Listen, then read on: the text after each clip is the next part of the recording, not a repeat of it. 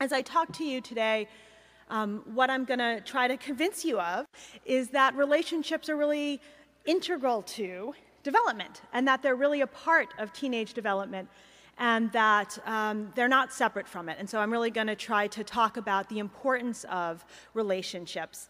So really quickly, a number of acknowledgments of people who have worked on the various studies that I'm going to talk to you about today, both colleagues of mine at the University of Virginia and some folks who I know you've had here to speak, Bart Hirsch and David Dubois, and some different foundations and sources who have funded some of the work I'm going to be talking about.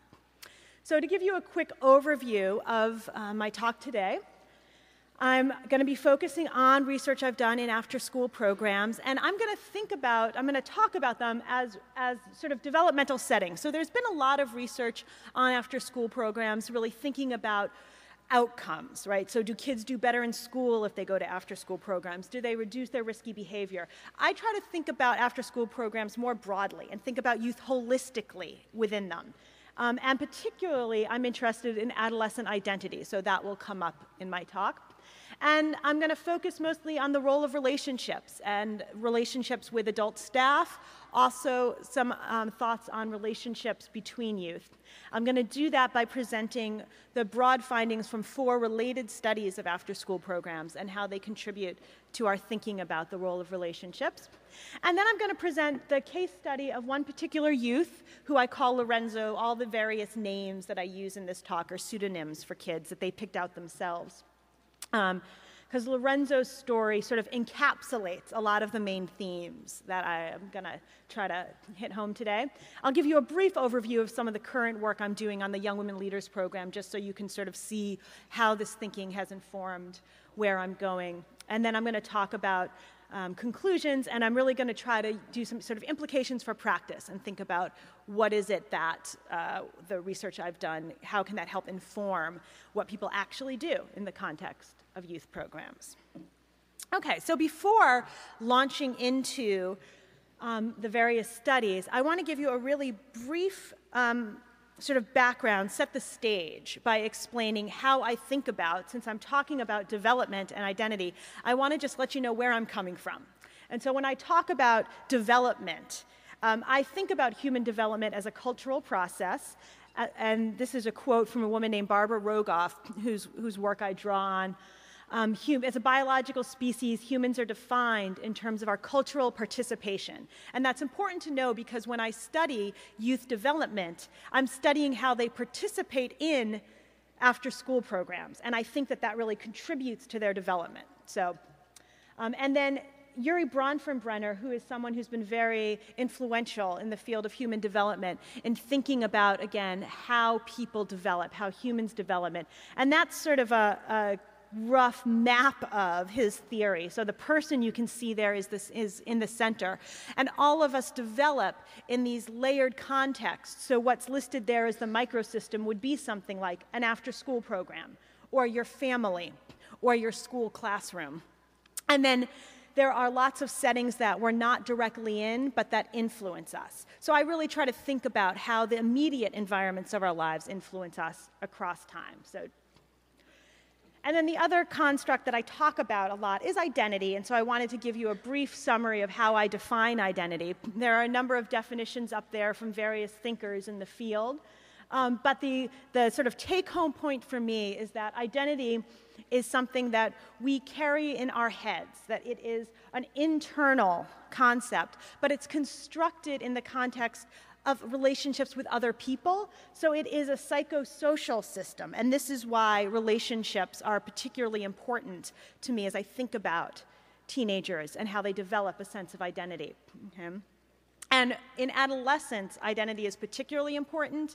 Teenagers are really starting to think about their identity and who they are because of their developmental, their cognitive abilities are increasing and their social worlds are expanding. So this is one of the reasons that in thinking about how teenagers participate in after-school programs, I think a lot about how they're constructing their identity. Okay, so I know I don't need to convince you, as I said, that after-school programs are important spaces in youth's lives, but I do want to give you a little brief overview of the work that has informed my work.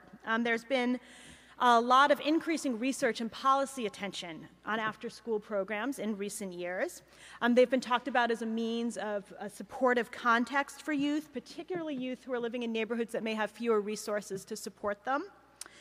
They've also sometimes seen as a means of addressing what's called the 3 to 6 p.m. risk. Those are the hours that youth are most likely to be unsupervised and to engage in risky activity. So after-school programs have been talked about as a way to help reduce that risk. There's a large body of research that's suggesting that after-school programs do promote personal, behavioral, and academic competencies. But there's also increased interest in what I mentioned is this broad developmental potential of after-school programs. So it's not just about producing certain positive outcomes, but it's about supporting youth in a more holistic manner.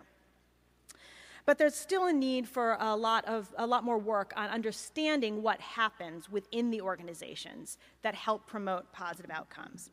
I believe that part of the story, and in fact, possibly a large part of it, is about the relationships that youth build in these after-school programs. So adult-youth relationships are increasingly being seen as being important to after-school program success, and there are more and more people who are really citing this as key to what happens that makes good programs work. So I'm going to try to convince you that in addition to the adult-youth relationships, youth-youth relationships are also very important and can play a really important role. So we know that adolescents need supportive adults, but we also know that the relationships with adults need to be really matched to their particular needs and have to help support them in particular ways. And we also know that after-school programs are oftentimes successful in reaching and supporting kids who may be struggling in other contexts of their lives and may, for example, not be doing well in school but are really engaged with and doing well in an after-school program. And that also suggests to me that staff in after-school programs know how to reach kids in a way that maybe other adults in their lives don't. And so I think we have a lot to learn from after-school program staff about how to successfully work with youth. So, positive adult-youth relationships, I believe, can contribute to after-school programs in two main ways. They help create a positive climate, an overall climate to which youth want to come, right? And we know an after-school program can't have positive outcomes if the youth aren't attending it. So, at a very basic level, I think the adult staff help create that environment that youth want to engage in. But I think they also serve as a building block for positive development, and that really effective staff know how to use their relationships with youth to really engage youth in the programs and curriculum of after-school programs. And of course, they also serve as role models, and they can serve as role models in sort of modeling for youth future possible selves for themselves. I'm also going to talk in part about authority in adult-youth relationships, which is something that's not talked about as much, but that came out in one of the studies I did, and I'm going to talk about how I think that staff people can use their relationships with youth to have positive authority relationships, and that's something that seemed to be a theme in after-school programs, that kids had much more positive relationships with adult authority in their after-school settings than they were having in some of their schools. Okay, so again, I'm going to sort of start from the premise that staff-youth relationships are really the backbone of after-school programs, and that it's a critical component that can enhance or detract from their efforts. But I'm also going to really then talk about how, in addition to that, youth, and particularly older youth relationships with younger youth can really then be, promote positive development and provide really positive developmental opportunities to teenagers. And I also want to say that I think that after-school programs are really a unique setting because there aren't that many settings in kids' lives where they are exposed to multiple ages. So they have adults to role model for them, and they also have younger kids who they might serve as role models for, and that's something I'm going to talk more about as we progress through. So I think that after-school programs pose a real unique opportunity of settings for relational building for youth. So Dale actually mentioned, he set me up well here, he mentioned the black box idea. The National Research Council, some of you may be familiar with their 2002 report, that said that youth organizations provide positive support for youth and might be especially important in filling the gaps in the settings of youth who are growing up in neighborhoods with fewer resources. But they also noted that the organizations tend to work like a black box. So we know youth go in, some youth come out doing better than when they went in. They have positive academic outcomes, positive social outcomes, but we're not really clear always on how we get from here to there, on what do we actually do inside these programs that contributes to the positive outcomes. And so a lot of research has focused on the outcomes, and as I said, more and more research is now focusing on what happens inside that black box, and that's where I really focus. So I really think that what happens inside the black box, the reason it works is because it's doing particular things that are aligned with adolescents' developmental needs, right? So teenagers are at a particular point in their lives where they need certain things individually. And some of those things that I think after-school programs do, by the nature of the activities and relationships that occur within them, are meet the needs for teenagers to integrate roles across their lives, to have a sense of individual validation, to feel a sense of belonging, and also to have the sense of balance between autonomy and support. So as all of you who work with teenagers know, they are striving for autonomy, right? They're sort of pushing those boundaries to be individualistic, but they're also in need of adult support. And so I think that successful after-school programs really help provide both of those things. So I'm going to sort of show you today as we walk through these studies how I think that the relationships in particular that youth cultivated after school programs help adolescents accomplish these developmental tasks. So I'm going to do this by talking about 4 related studies, and I'm just going to sort of go through the findings of each of these fairly briefly, highlighting the key points that relate to each other. The first is I'm going to talk a bit about the club as home, and I know that you've had Bart Hirsch here, so I'm not going to go into depth about that. I'm then going to talk about identity development. This is based on the work in my book, particularly thinking about how youth develop a sense of self that is in relation to other people and connected to other people. And I'm going to talk about what I've come to term tri-level role modeling, which is this idea of older teens being role models for younger kids. I'm then going to talk about adult-youth relationships and the organizational practices of after-school programs, and then finally about adult-youth relationships within the context of authority and respect. So the overarching argument I'm going to make, again, is this idea that the relationships play an important developmental role in our lives. And this is supported by some developmental theory that really suggests that relatedness is a basic developmental need of all human beings. Okay. So I'm going to start with a brief summary of some work that I did. And so any of the names that are up in parentheses, these are sort of collaborators who I collaborated with on a particular study. So I collaborated with Bart Hirsch on this project. It was part of a larger gender equity evaluation for a regional branch of the Boys and Girls Clubs of America. And we were really looking, in this particular part of the study, we looked at the Boys and Girls Clubs as a home place for youth. And this work was spurred by the fact that I was one of the researchers, the field researchers in this project, and was out in the clubs, hanging out, doing observations, talking to kids, talking to staff. And I noticed that kids and staff were both using the language of home and family. And this might be a duh moment for people who spend a lot of time in these organizations. But what occurred to me was that this was pretty important because the language of home and family, that suggests a certain kind of attachment and meaning.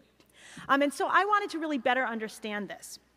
So we had a survey sample of about 300 youth, and then we had an interview sample of about 112 youth across 4 different Boys and Girls Clubs in urban neighborhoods. So 74% of the youth we interviewed said that the club was a home to them. So that's pretty striking. 3/4 of the kids said that they felt like the Boys and Girls Club was a home to them. So I then followed up and probed them about, well, why is the club as a home? And listened to what they told me. So what are the reasons? And I divided their answers. When I sort of looked at what they said, I divided their answers into what I called sort of psychosocial answers, which meant that they were talking about things like feeling cared about or receiving support. It was some kind of an emotional feeling.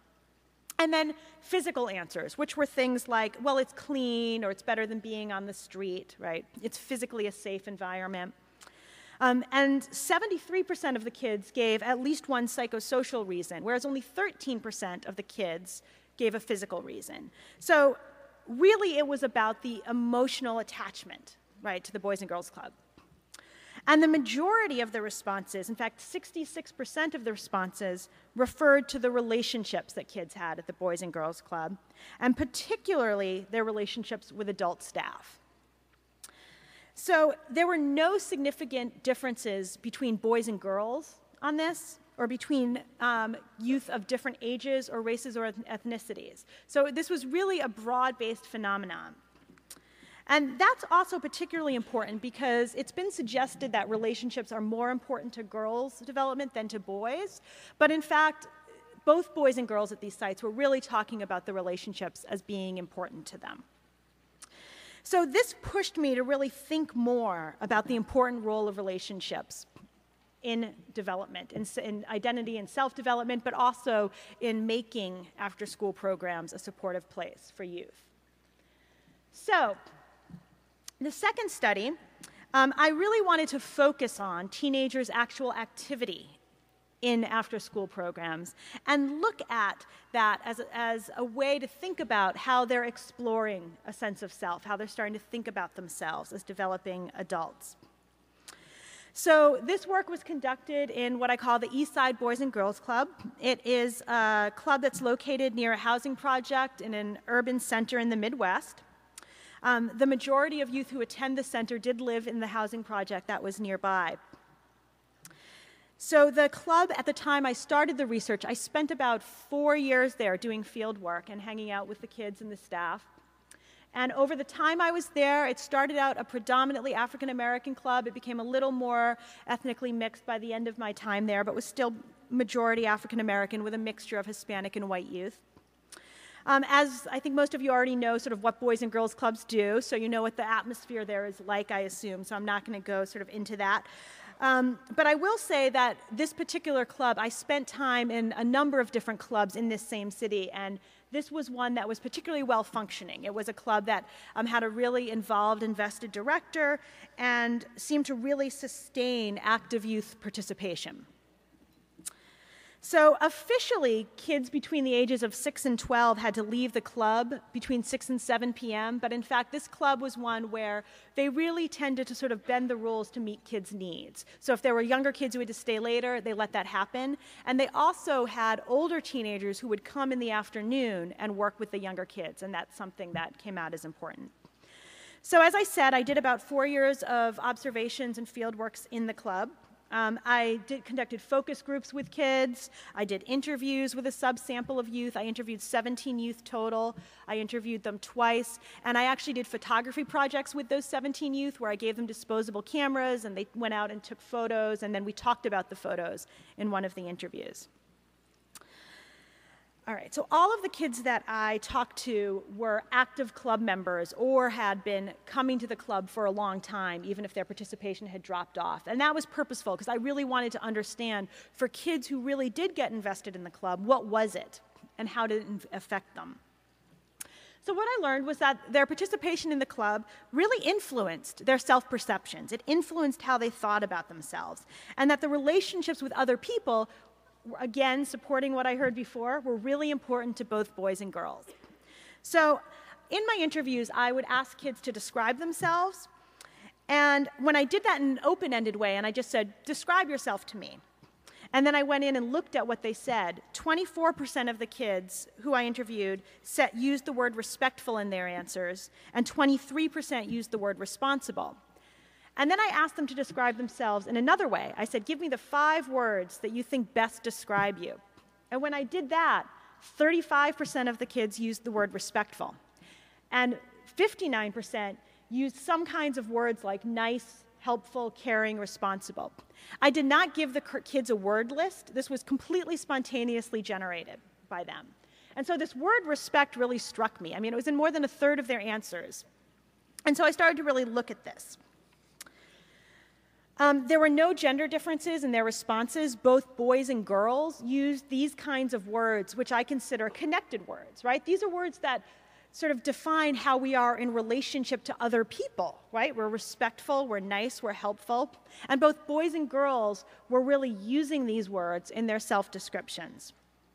In addition, 65% of the youth said they would not be who they are today without the Boys and Girls Club. So that was pretty striking. And when I asked them, well, tell me about that. So you say you wouldn't be who you are today. How would you be different? And many of them talked about, well, how they developed respect. They had developed a sense of maturity and responsibility through participating at the Boys and Girls Club. So they really saw themselves, they considered these particular traits important to who they are, and they saw themselves as having developed those traits at the Boys and Girls Club. So I wanted to just give you a few examples of when I asked kids for their self-descriptions, the kinds of things they said. So these are some quotes from some of the kids I talked to.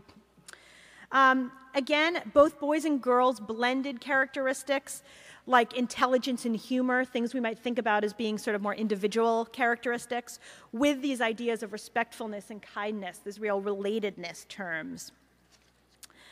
And staff's relationships with youth, as I watched them and talked to staff, talked to youth, and observed them, both modeled and supported the kinds of respect and responsibility that were described by youth as being important to them. So you can see Kelly's quote here. He says, responsible is my most important trait because I feel people can trust me. They know if they need something from me. If there's a way in any my power I can do it, I'll do it. Being responsible is appreciated at the Boys and Girls Club because the staff know if one of their bosses from downtown come, I'm going to come and ask the questions that need to be answered. I ain't going to act the fool in front of them. The staff know that I know there's a time to be serious. And as Kelly indicated, staff did expect youth to be responsible and respectful. But what was really unique, and when I talked to youth also about how this was different from other places in their lives, there was this idea of a bi-directional respect. So it wasn't just that staff expected them to be respectful and responsible, but they felt, they knew that staff respected them as people. And therefore, they would act respectful and responsible because they were getting it back. Right. So I want to show you an example of how I saw this done. This is from my field notes. This is an observation I did of a staff person named Cheryl. Cheryl ran a bunch of girls programs at this Boys and Girls Club, and she was just a really well-loved staff person. The girls in particular really loved Cheryl. In fact, Cheryl once said to me, you know, it doesn't matter what I do with them. We could be sitting in this room throwing a rock around the room. It's not what we're doing. It's the fact that they get to be here with me and with each other, hanging out and talking. But I think Cheryl was actually underestimating her own power and expertise as a staff person. I mean, she really did know how to balance a real respectful relationship with youth with encouraging responsibility. So this is an interaction between her and the cheerleading team that she coached. So Cheryl begins to ask the girls what happened on Saturday. Apparently they're supposed to perform and only a few of them showed up. Cheryl talks firmly to them, saying, just because I am not there doesn't mean you can just not show up. You treat them just like you'd treat me. That hurt me and embarrassed me that you didn't come. Someday you have to commit to something. She talks about responsibility and how you can't just be a member of the squad when it's fun. You can't just show up for sleepovers and not when it's hard work. Because I know who was here Saturday, and if you think you didn't come Saturday, but you're coming to the sleepover, you're wrong. Because I'll be standing out there with a clipboard, and you won't come in. Cheryl explains that once they're in high school, they get kicked off the squad for not showing up for practice or a performance. This isn't for me, you know. I've got mine. You've got to get yours. I know that I'm being hard on you, and you may not come back because you'll be mad at me, but I want you to be responsible. Cheryl will occasionally stop and look at someone. Are you okay? She'll ask with concern in her voice. So Cheryl really balances her lecture here. She balances this lecture on responsibility with a clear respect for the girls as people. So they do have a responsibility to the group and to her, and she emphasizes that. But she really also emphasizes their own responsibility for their own futures, right? And she wasn't the only staff person who really saw it as her responsibility to infuse a sense of personal responsibility in the club members. And staff encouraged respect and responsibility through their expectations for youth. There would be special rewards for things. There would be leadership roles where youth had to do things.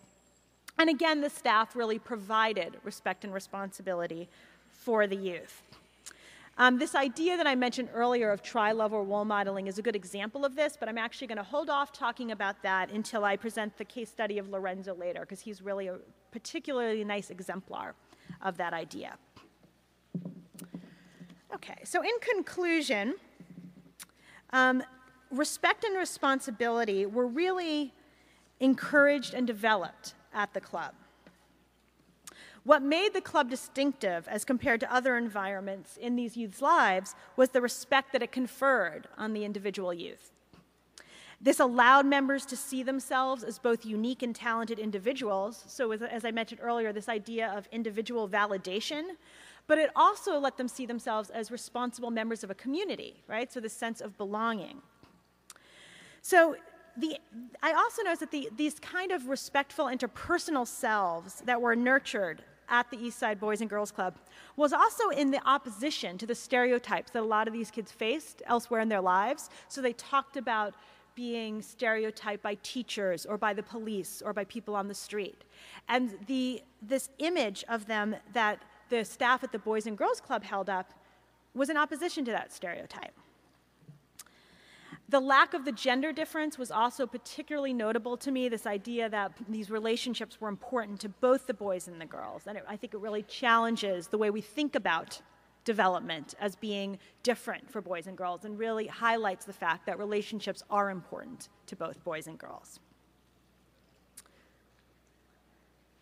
Study number 3 was a study that I did, again, with Bart Hirsch and David Dubois, who I know you've also had here. So I'll also probably go pretty quickly through this one, since you may already have heard a bit about this.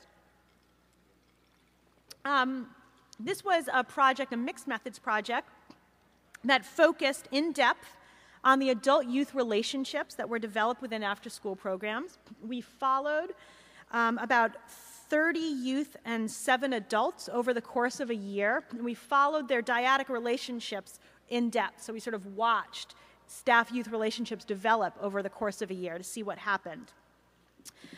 Overall, we made 233 visits to, I think it was 3 different clubs over the course of that year. And what we found was that it was really about the fit of individual youth with organizational level characteristics that produced positive outcomes. Okay? So I'm going to highlight this through an intensive case study we did of a girl who, she called herself Pocahontas. That was the name she chose for herself. She had a very close relationship with a staff person named Manuel. She was also involved in a lot of activities and programs at the club and tended to interact with all of the staff people.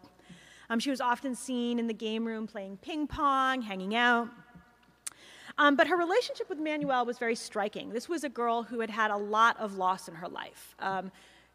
Both her parents were not in the picture at all. She didn't feel that where she was living, the relative she was living with wanted her at all. She was really, this was a girl who actually periodically would just tear up, sitting thinking about her life. So Manuel tutored her in math. He fed her dinner. He walked her home. He really sort of holistically cared for her over the course of this year. And he walked her home because she had actually been threatened by a kid in the neighborhood. And so he was literally keeping her physically safe. So over the course of this year, the other staff people saw this relationship grow. And they began to also spend more time with Pocahontas.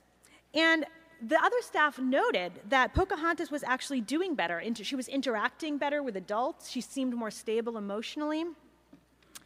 And I think that the fact that they could see her involvement and see her relationship with Manuel contribute to it really helped build a community where the other staff also helped to support her.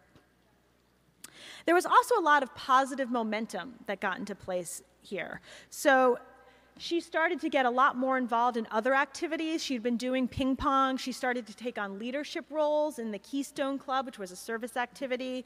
She started to do a lot of service through the club, through her peer jury group. She sometimes was seen washing the windows. And this is a teenage girl. You don't see teenage girls very often. You don't see anybody very often voluntarily washing windows.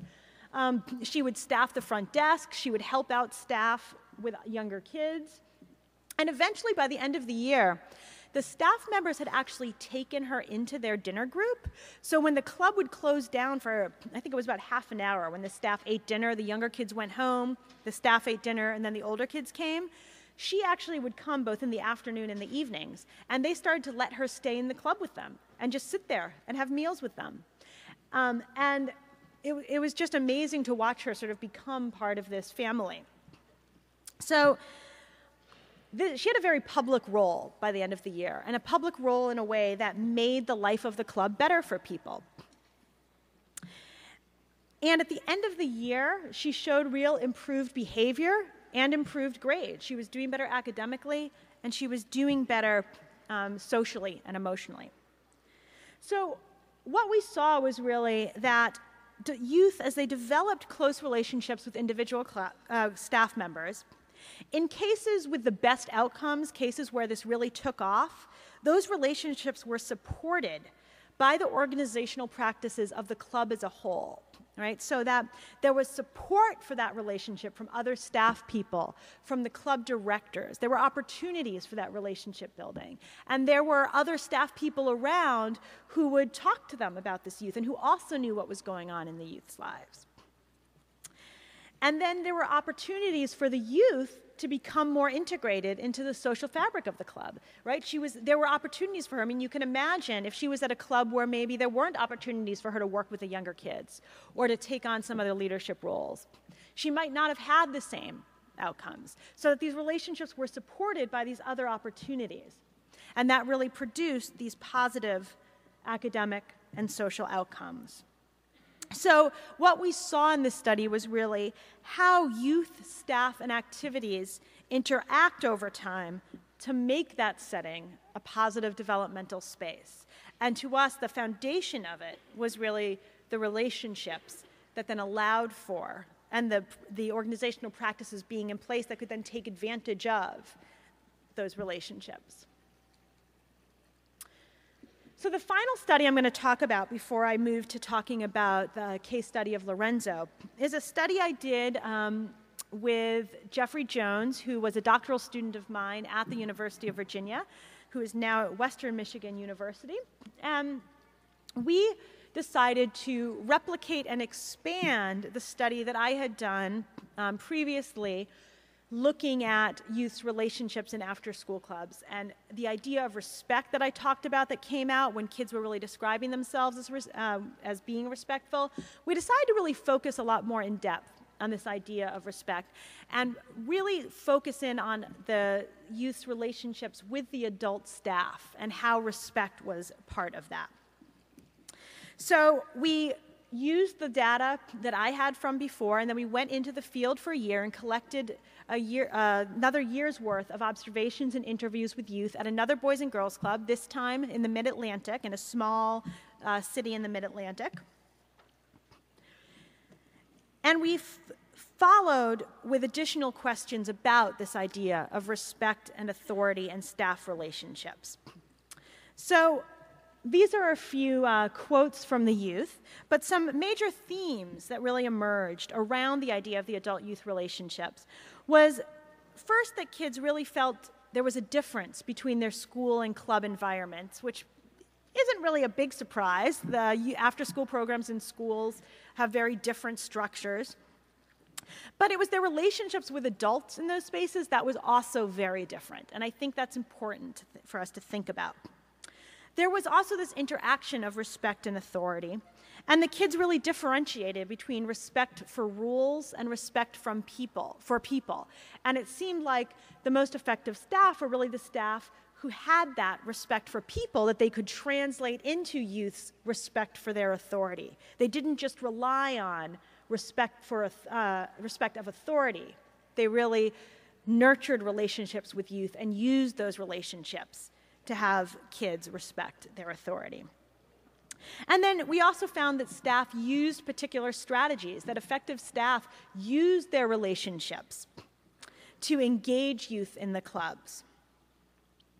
So on this first quote, CJ, the Midtown and East Side were the two different clubs. Midtown was the club in the Mid-Atlantic, and East Side was the club in the urban Midwest.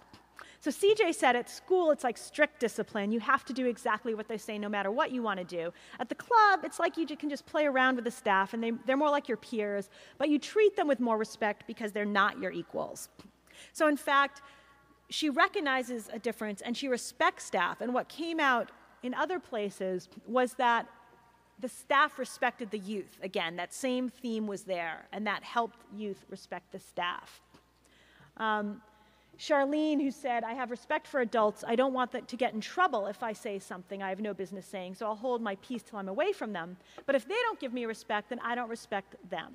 Right? So again, she differentiates. She might respect somebody's authority in order not to get in trouble, but that doesn't mean she respects the person. And in places where I think the staff had the best relationships with youth, both were there. The kids respected the authority and the person.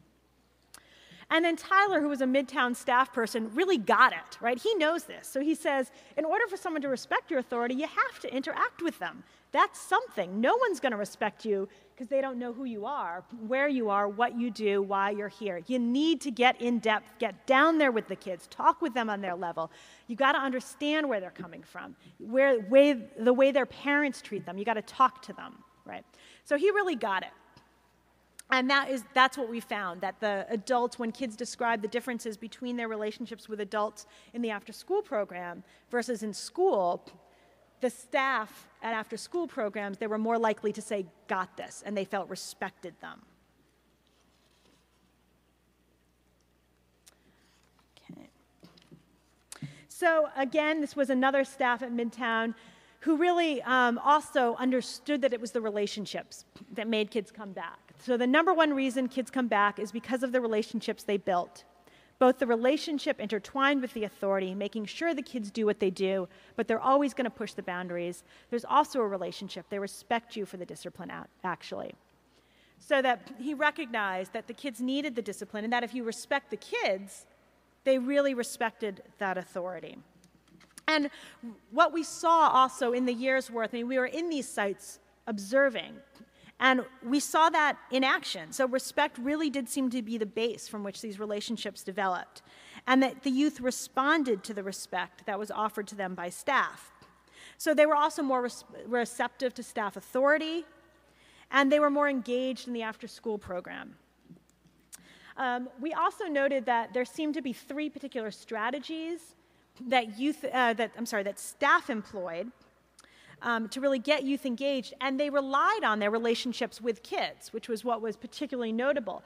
So they did something that we called minimized relational distance. So they would create connections with kids. If you remember the kid, CJ, I think it was, the quote from CJ who said, they're like our peers, but there's more respect. And so the staff knew how to play that up, but they knew how to play it up appropriately, right? So that they would be peers, but they were adult-like peers. There was a clear line.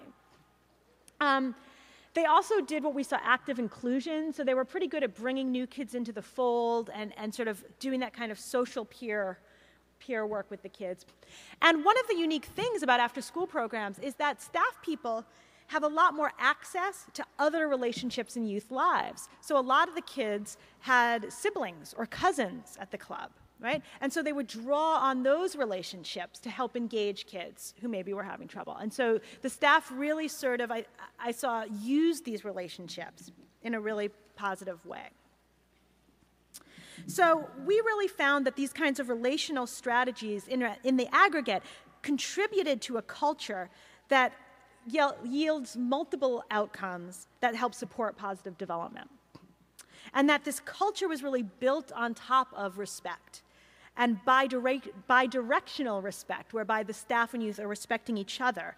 That's really nurtured and then contributes to the youth's overall sense of self. And if you think back to what I saw in the second study I talked about, where youth were then using the words respectful to describe themselves, right? So they were picking that up and taking it in as part of their own identities. So I'm going to sort of bring it all together through the story of a boy named Lorenzo, and his story encapsulates a lot of these ideas. Lorenzo was a 17-year-old African-American male. I should also note, whether you've noticed this or not, the quotes when I describe kids, I go back and forth between African-American and black. It's because I use whatever words they use. So if a youth, when I ask them to define themselves, use black, I define them as black. If they used African-American, I define them as African-American. So that's why I switch back and forth. So Lorenzo was a 17-year-old African-American male. He had been a member at the East Side Boys and Girls Club for 4 years. And he had a very close relationship with Charles, who was a staff person, also a very well-loved. He was sort of the male equivalent of Cheryl. He coached a lot of the boys' teams and had some really positive relationships with the kids. Lorenzo also began to coach the younger boys' basketball team, and that's something that I'm going to talk about as being really important to him. So I'm going to give you a little physical description of Lorenzo so you can sort of picture him.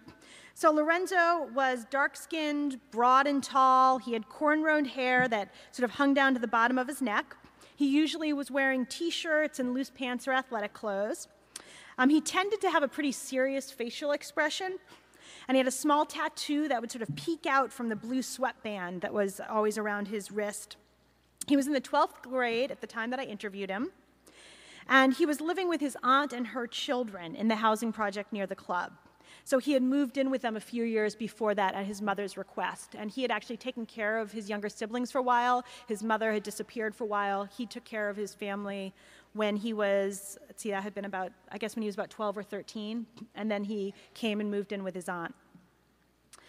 So he tended to appear somewhat aloof to outsiders. He did have this sort of serious expression on his face, but he really clearly enjoyed playing the clown to younger club members, and he would sort of really ham it up with the younger kids.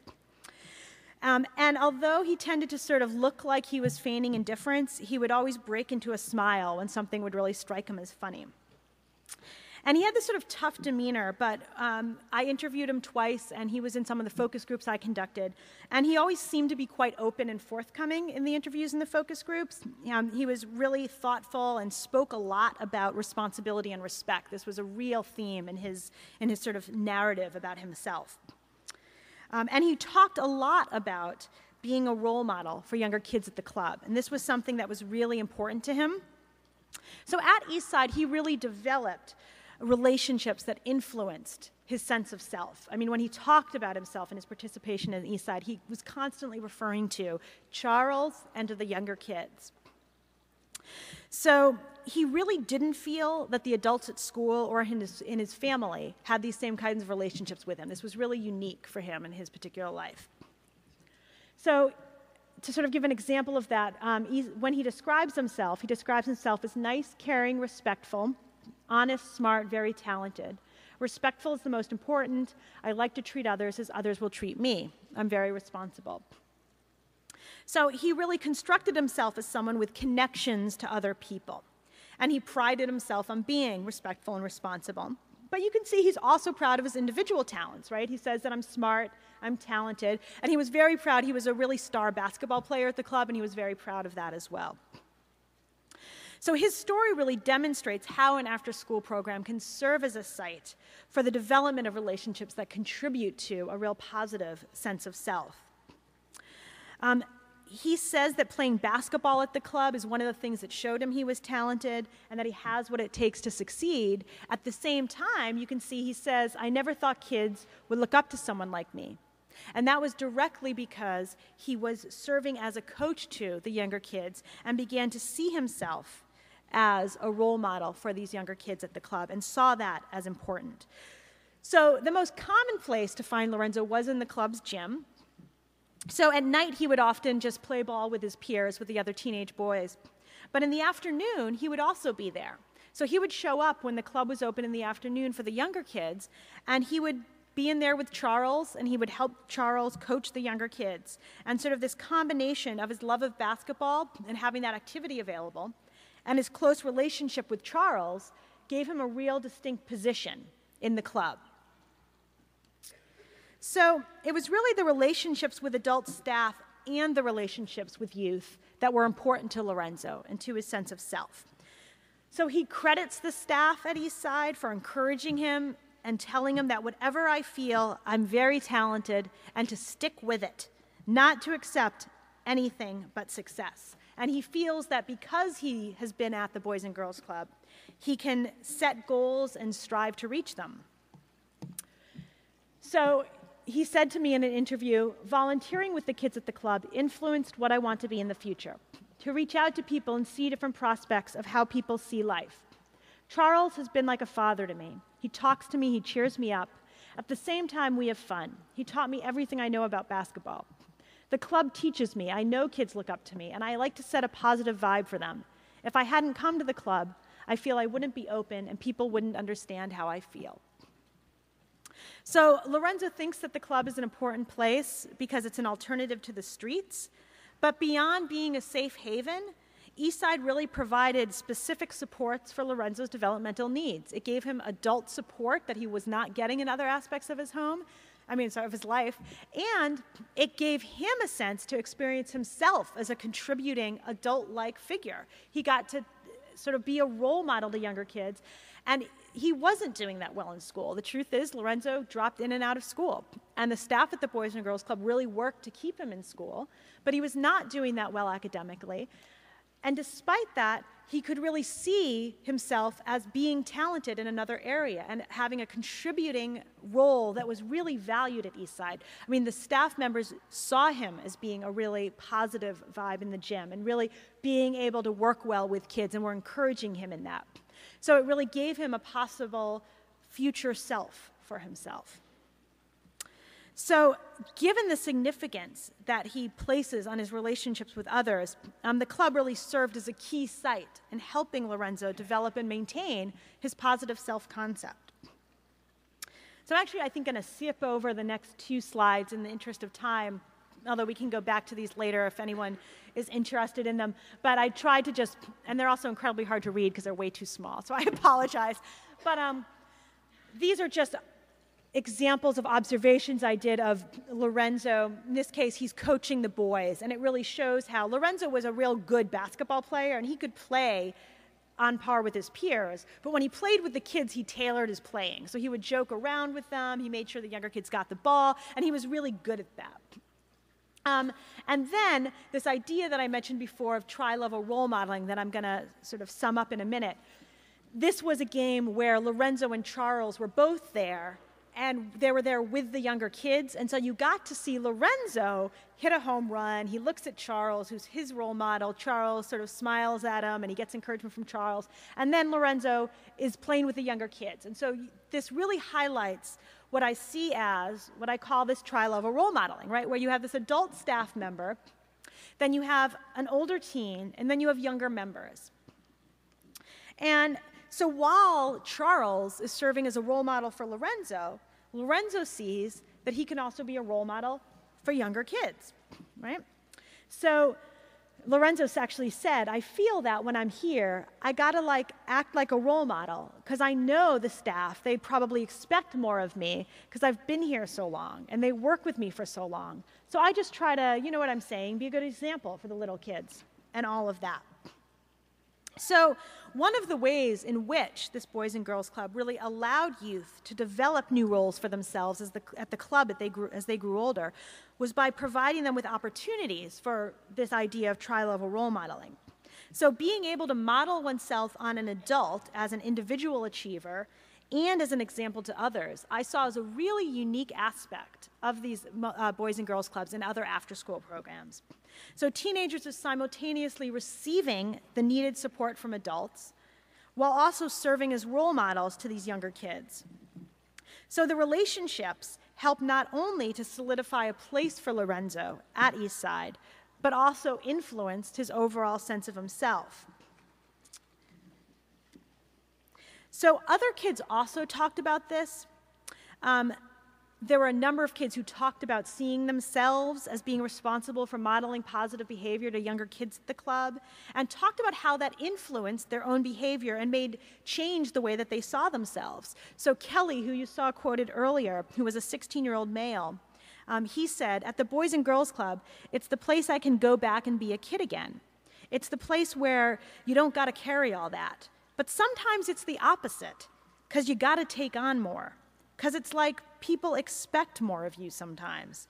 It's like, why are you doing that? Why are you acting immature like a little kid? People expect you to be more, to set an example for the younger kids." So that kind of contact really allows teenagers a special opportunity, a developmental opportunity, that meets their needs for support while demonstrating their own independence, that, again, that idea of balancing autonomy and support, and their value as responsible people in their own right. And it also gave them a place in the club that changed according to their chronological age. So there was a girl who, because I was there for 4 years, I actually saw some of these kids really grow up. And I remember at one point sitting and talking to a girl who 3 years later became one of my interview participants. And at the time that I was sitting there talking to her, she was, I think, about 12. And I said to her, "So do you think you're going to keep coming to the Boys and Girls Club as you get older?" And she said, "Oh, yeah. Because see," and she pointed down the hall, where at the front desk there was an older teenage girl who was, I think, 16 or 17, who was working at the front desk as a junior staff person. And so she said, "Well, yeah, I'll keep coming here because, like I can work at the club like she is." 3 years later, when I was interviewing this girl for the study, she was working at the front desk of the club. I mean, it's sort of exactly what she sort of saw that she could have, that the club would expand to meet her where she was, right? So the younger kids had these adult role models of who they could be down the road in the future as adults, but they also had teenage role models, so models of who they could be and where they could fit into the club in just a couple of years. And this process of tri-level role modeling really grants youth respect as contributing members of the community and as individuals with an important role within the group.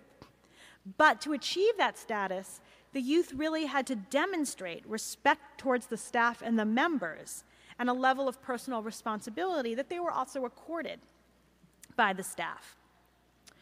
So I think that being able to model oneself on adults as individual achievers, as an example to others, and as a role model to younger kids is a very unique aspect of the club. So there are not a lot of spaces these days in kids' lives where they come into contact with kids older and younger with them. We live in a pretty age-segregated society. Schools are very segregated.